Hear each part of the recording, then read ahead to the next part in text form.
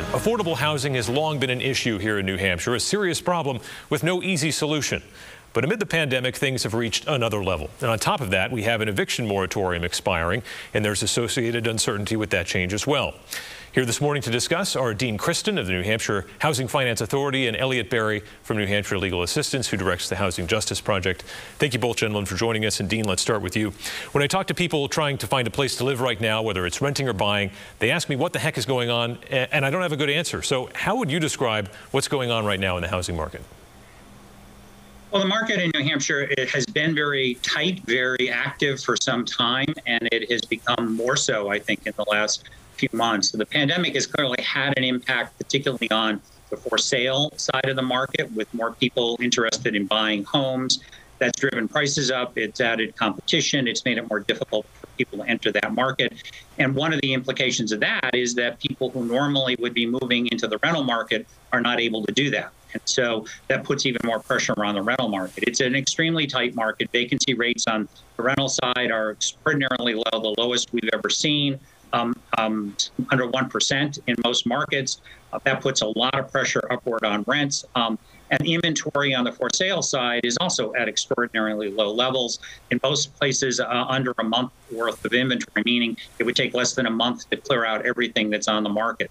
Also putting a lot of pressure on prices. So it is in fact a unique time, one that people haven't seen before. It is the result of a strong economy, a lot of demand for housing, and to a degree, the result of the pandemic. It's also a result of, frankly, not producing enough housing to meet demand over quite a few years. And Elliot, we'll give you a shot at this too. How do you explain what's going on in the housing market right now in the Granite State?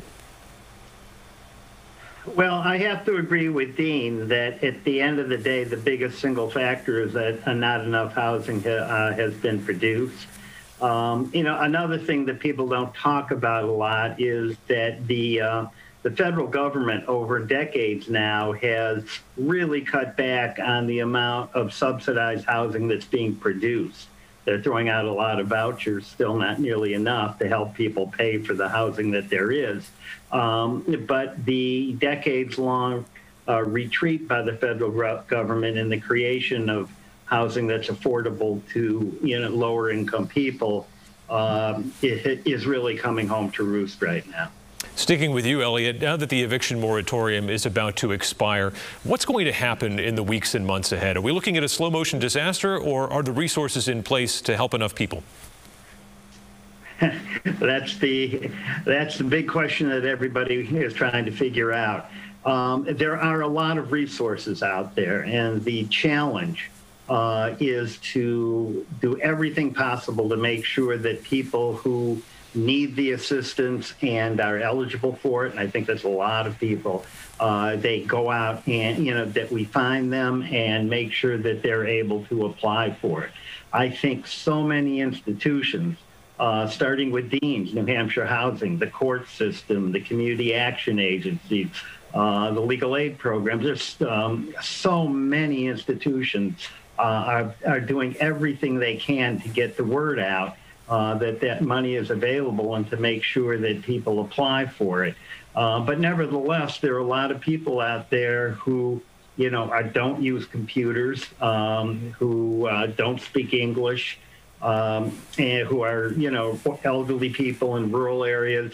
Those are the ones that are really hard to reach, and everybody's going to keep trying. And then there are people who aren't eligible for it. So there's clearly going to be an uptick in evictions, certainly a major uptick in the number that are filed. But just because the eviction is filed, that doesn't mean that it's going to end in the person actually being put out of their home, because, again, everybody, once the eviction is filed, the court system is also informing people of the opportunity to use the emergency rental assistance program. And I'm really hopeful that, notwithstanding a big spike in the number of eviction actions filed, I'm very hopeful that many of them will be terminated, because the emergency rental assistance program will bail these folks out. Dean, what about foreclosures? We've got changes coming on the horizon, likely there as well. Are we going to see an increase there in a couple of months? Well, I think the foreclosure dynamic will be a little different in that there are a number of very significant programs in place already to try to mitigate against an increase in foreclosures. Most of the federal agencies that are in the mortgage space are providing lots of flexibility to borrowers who are at risk, and that really constitutes about 70%, we believe, of all the mortgages in the state. There are forbearance opportunities and other workout and other mechanisms that are available to people. And there will be additional federal resources that will be coming online very soon to provide direct help to people as necessary. We're basically just waiting for some additional guidance from the U.S. Treasury Department to be able to finalize that program and get that program in place. So I'm hopeful that there will not be a significant uptick in foreclosures. I mean, the CFPB, the Consumer Finance Protection Bureau, is basically enacting a regulation next month that makes it extremely difficult for servicers to pursue foreclosures except in limited circumstances. But certainly in the cases where people are at risk solely or primarily because of the dynamic around COVID, there is going to be a lot of resources available to them over the next few months. Dean, you mentioned the vacancy rate earlier, 0.6% here in New Hampshire. It's not a typo, right? How does that compare to other states and regions around the country? And expand a little bit more on the pressure that puts on the rest of the system. So the regional numbers that we're aware of are that vacancy rates in the New England, Northeastern region are around 6.8%. And nationally, it tends to hover around that same number, 6.8, 7%. So it's not a typo. 0.6% and for two-bedroom units is, in fact, what we found when we did our recent survey. And again, that won't cover every single market in the state, but it gives you a sense of the overall dynamic. It is a very, very difficult market for people to access housing, which is why a lot of those resources and a lot of that partnership that Elliot was speaking to try to avoid evictions is critical.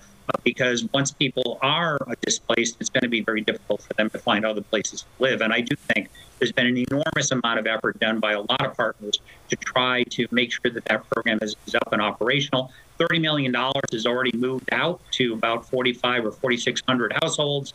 2,500 or more landlords who received assistance through the program, and there's more being assisted every week. So that program is a really valuable resource. It is important that we continue to remind people about its availability, and we encourage folks to apply through the CAP agencies for that resource on an ongoing basis. And Elliot, we know that people do have a little bit more time now when it comes to being able to pay off some rent there when they're facing eviction. Can you explain what's going on with pay and stay? And really, I mean, it's kind of a landlord choice right now, how long they want to wait. Yeah, so until very recently, when the governor signed SB 126, a tenant had the right to pay, and when they fell behind, if they got an eviction notice, they had the right to cure that eviction by paying the rent. But that expired after the 7 days when the eviction notice expired. Under SB 126, the tenant's going to have till the time of the actual hearing to pay and stay. So that's a very significant expansion of that right, and it dovetails very well with the emergency rental assistance program. So hopefully people again will have time to access that. And I'm hoping that where people have applications pending on the hearing date, that I believe that many judges will grant continuances or postponements until a decision can be made. That's my hope, and I think that's going to happen in appropriate cases. Dean, everybody seems to agree affordable housing is a good thing, but when it comes time for communities to actually build something, we always see the single families getting the priority there. There's the aversion to multifamily. How do you change that?